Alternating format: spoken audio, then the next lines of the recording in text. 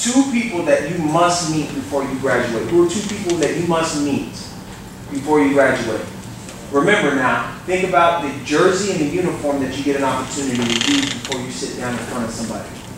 You can use that jersey for your benefit, to sit down with somebody to help you with MIS and with the communication and journalism. Like realistic people? Oh, they're real people. Yeah, they have a heartbeat. No, like, you know what I mean? Like, it'd be like an actual possibility to meet. No, yeah, that you can meet. Like, don't sit there and say that you want to meet, like, the stars, because those aren't real. Like a real person. I don't know right now, but I don't know them or who they are, but I'd like to meet, like, the head of the journalism department and see what information he could give me, like, how to promote myself as a writer. Okay. Can we do that? Can we set him up with that? Can we find that? Yeah. So. We can do that tomorrow. All right. We got that. That's easy. Easy. Look at that networking. Yeah. Okay. Two people.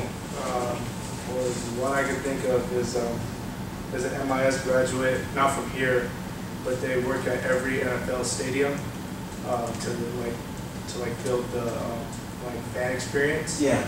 And that's something I would want to do. So just somebody, the MIS graduate who's the top guy at the Arizona Cardinal Stadium. Nice, nice. All right, give him a round of applause. Nice.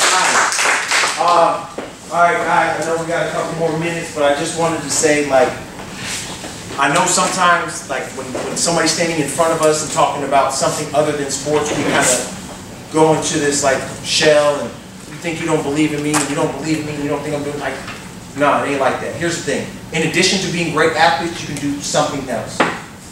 Jay-Z sat there and sang, and now has an agency, has a clothing. Like, people do more stuff. And like Warren Buffett said, the average millionaire has 7 streams of income. Multiple things. Don't get so locked up into this short, finite time. That's it. Get a little bit of time. I wasn't trying to be rough on you guys. I just wanted to tell you how it is, because that injury that you saw and I didn't know who I was, there were 2 times when I sat there and contemplated not wanting to live anymore. And that's a bad feeling.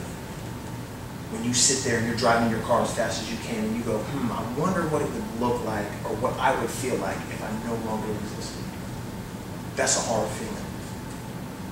And so you have to find out who you are before that transition. And another passion that's going to wake you up in the morning. And you be up there like, woo, let's do it. Because you can do that. I'm still doing that, and I don't even play no more. So like, you know what I'm saying? I was doing that this morning at like 5 o'clock in the morning over there at the hotel.